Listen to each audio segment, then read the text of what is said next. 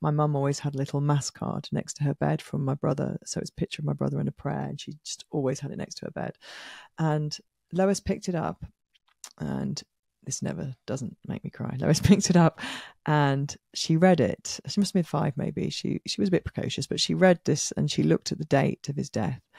And then she just held it and she looked at my mum and she said, "You lost your child. That must be so sad." And my mum just burst into tears, because it was that recognition from Lois to my mum that, God, the pain of that, she as a daughter, and she kind of connected all those kind of familial dots together very quickly. And she got it. Yeah, amazingly. She found kind of the capacity to understand at that point.